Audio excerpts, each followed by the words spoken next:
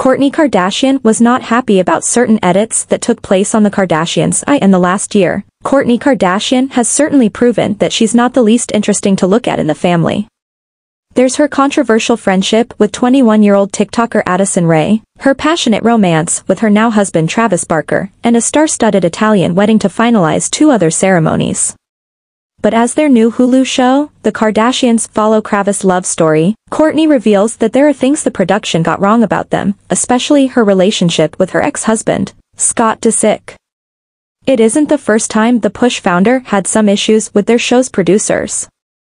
In March 2020, Kourtney announced that she had quit keeping up with the Kardashians. "I have been filming the show non-stop for 14 years, she told Vogue Arabia of her decision back then. "I was feeling unfulfilled and it became a toxic environment for me to continue to have it occupy as much of my life as it was. Privacy is something I have come to value, and finding that balance of private moments with being on a reality show is hard.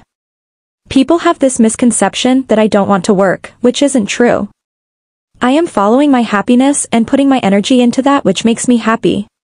The decision came after a physical altercation with her sister, Kim Kardashian. "I feel like it's been a lot of built-up resentment from Kourtney, or just feeling like she doesn't really want to film anymore.